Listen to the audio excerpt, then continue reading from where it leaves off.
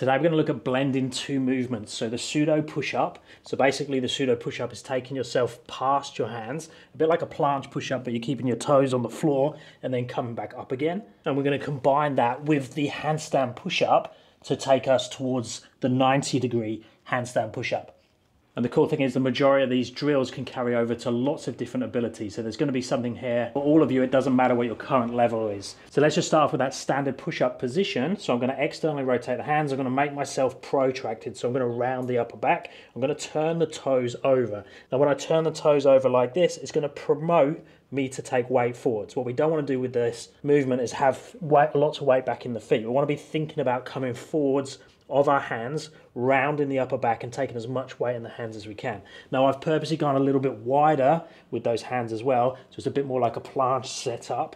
And then I'm just going to take my head and shoulders forwards of my hands, protract, round, and then I'm going to do a standard push-up and then come back up to that position. So the simplest way of looking at this is I'm trying to take as much weight forwards as I do the push-up down and back up again, as long as I can get back up to that strong protracted round position there.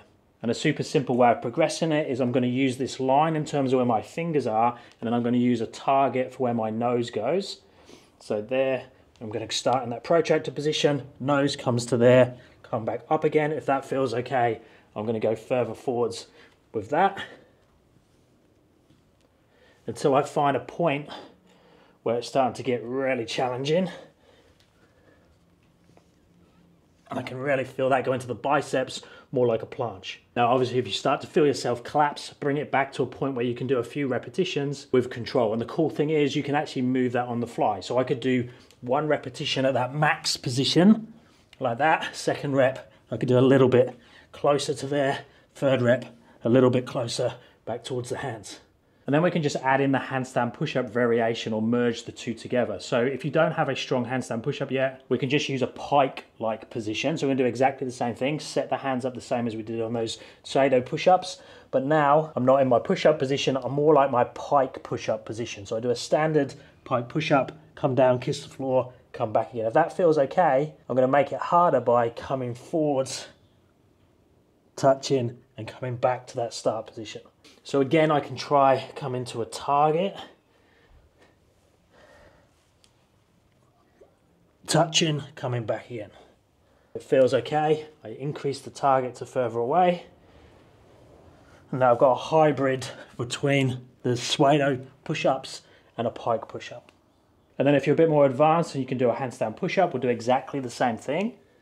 Set up the same, but this time I'm in the handstand, and then I'm just going to do a standard forehead to floor push up, come back up. If that feels okay, I'm now going to take the marker a little bit further away. So I think I made a triangle there, my head was around there. So I'm now going to try and get my forehead to touch a bit further away. Now the reason I'm saying forehead is that I'm not a big fan of taking the nose or the chin down towards the floor when you do a standard handstand push-up, as I feel it whips you down too much towards underbalance. But it does depend on your neck flexibility. My neck flexibility is very poor, so I think that's one of the reasons I like the forehead and not the nose coming down. But if I try and, whoops, let's try that again. If I try and take the nose down, you can see it like pulls my feet down too early.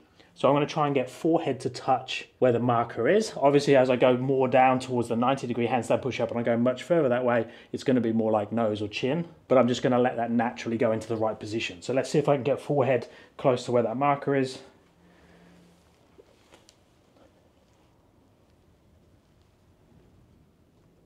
And then back up.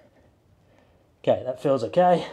So obviously I could just keep progressing each one of those elements. So the standard pseudo push-ups, the standard pike push-up but going forwards, and then the handstand push-up taking the head forwards like I just done, going all the way forwards to a 90-degree handstand push-up. But there is another option we can use. So it's the concentric only. Now this one's really good if your handstand balance isn't great, but you are working on that handstand balance, plus you already have the strength to get up to handstand. You could do a concentric only. So exactly the same setup with the hands. I could go into a frog or a bent arm planche position, touch the head, and then go up to handstand. Now if that feels okay, we do exactly the same thing.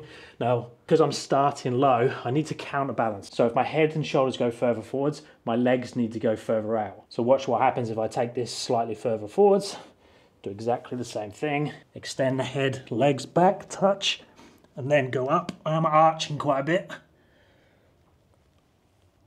but I can make it up to handstand. So concentric only is another cool one to play with. So I'm going to push my handstand one towards the 90 degree and see what sort of distance I get between hands and forehead as I get closer towards it.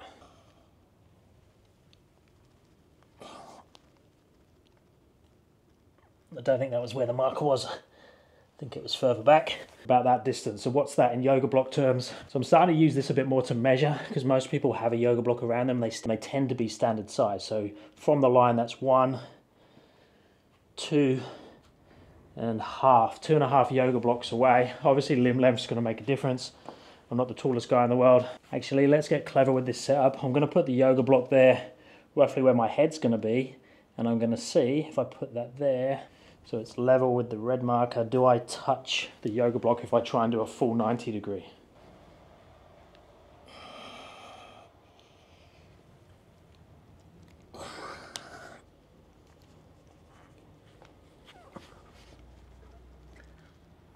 Ooh, that was a long hold at the bottom, so you got ugly concentric. And I'm not sure, I think I got really close to the block, maybe lightly touched it with the peak of the hat. It was hard to tell, but I think that's where I need to be for a 90 degree handstand push up. So how many is that? That's 1, 2. Very close to being 3 yoga block lengths. It's interesting. I'm going to see if I can touch it on this one, see if I can knock it over. I'll just bring it back a touch.